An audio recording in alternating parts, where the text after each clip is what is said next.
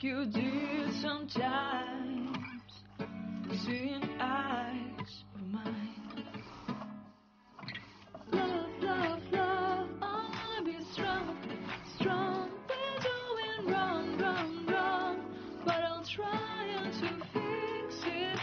Love, love, love, I wanna be strong, strong. We're doing wrong, wrong, wrong.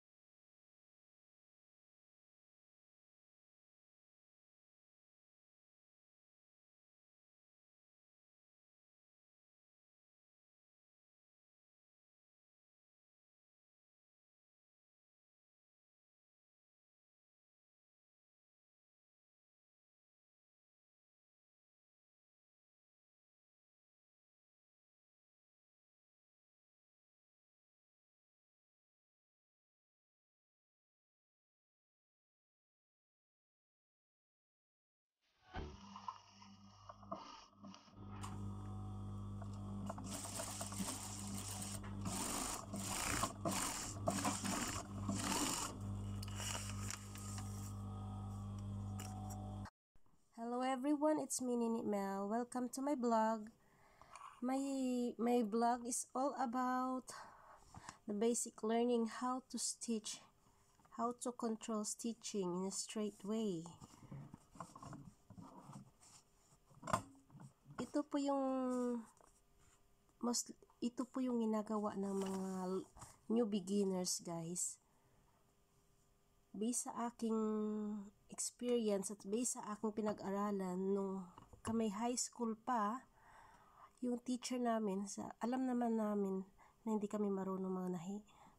Yung unang pinagawa sa amin para makontrol namin yung pagtahi ng straight, ay pinakuha kami ng piece of paper na may line, guys, na may line siya ganito, di ba? Kita niyo may line. Sabi ni teacher, Nini Mel, take a piece of paper and then you will practice stitching. Okay, kumuha din kami ng papel. Siyempre sa unang-una yung line na yung tinatahi namin hindi pa namin makontrol.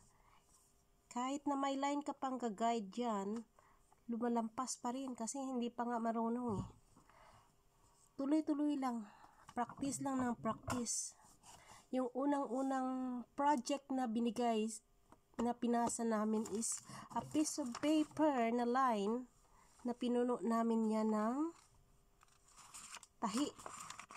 Kailangan namin lagyan lang tahi lahat na straight. So ito yung pinakauna-una namin ginawa sa dressmaking. High school pa lang yun, guys.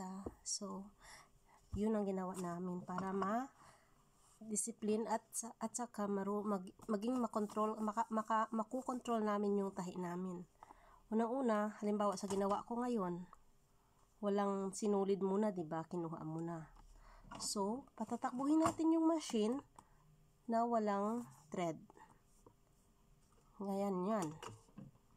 Ayan. Diba, guys? Diretso-diretso lang yan. Guide mo yung susundan mo yung line, padaanan mo yung kung saan yung karayom.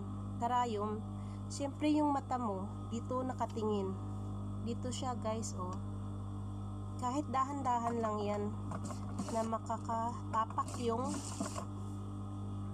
karayom sa line. So kung ibig sabihin kung ano ka sa line na yan, siyempre yung kalalabasan na sa line, di na-control mo na. Diba? Diretso-diretso lang yan, guys. Diretso-diretso lang yan. Yan ang pag-practice ng pag-control ng straight. Diba?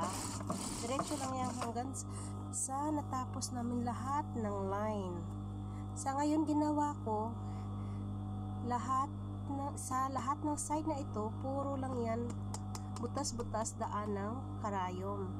Sa isang side na ito yung ginawa ko na may sinulid na, guys. Ganon din, the same way na gagawin natin. the same way na gagawin natin guys. Ito yung side na to, puro to butas-butas daan ng karayom. Dito sa other side na to is with thread. So, malalaman mo kung na-control mo na yung pagtahi mo. Ibig sabihin, yung line na to, kung nandyan yung threads na tinahi mo, ibig sabihin, dahan-dahan mo nang nakokontrol yung pagtapak ng machine mo at ng tahi. Hindi lang ibig sabihin lahat gumagalaw guys. All are working. Your eyesight, your hands for controlling, at saka yung pagpadyak ng paa. Pagpadyak ng paa sa baba. Okay guys? Lahat gumagalaw. Sabi nila isang mananahi lang, pero hindi nila alam yung utak gumagana, yung kamay gumagana, at buong katawan, paa. Lalo na sa likod, sa tuloy-tuloy na pananahi, yan, di na iwasan masakit yung balikat natin. Yan ang sakit ng isang mananahi. So ngayon guys, i-recap natin yung ginawa ko. Una, kumuha ng piece of paper na may line, di ba? May line. Yun ang gagawin natin. Susundan lang yan. Ubusin mo yan padaan yung karayom mo na wala pang sinulid. Sa dahan-dahan hanggat sa makontrol mo na, hanggang sa mabilis ka nang magtapak, mabilis ka nang magkontrol. Ubusin mo yan guys. Practice ka lang ng practice. Ubusin mo yan. Yan ang unang-una mong gagawin para makontrol mo yung pagpadyak at sa pagtahi ng may sinulid man o wala. Practice to. Ito yung pag-practice ng pag-control ng tahi guys. Okay? Sana'y natutunan kayo sa aking vlog ngayon. Pananahi, pagko-control muna, very beginners. For the beginners talaga to na sa pag-control ng pagpadyak ng paa, kamay at mata. Ito yung lahat na gumagalaw guys. Gumagana habang nananahi. So, thank you very much guys. Hope you like it, and then please subscribe to Nini Mel. To those who are not yet friend and not yet subscribed to Nini Mel, thank you very much. I appreciate for all the time and your effort spending dropping by to my house, for making comments and viewing all my videos. Please subscribe Nini Mel. Thank you very much guys.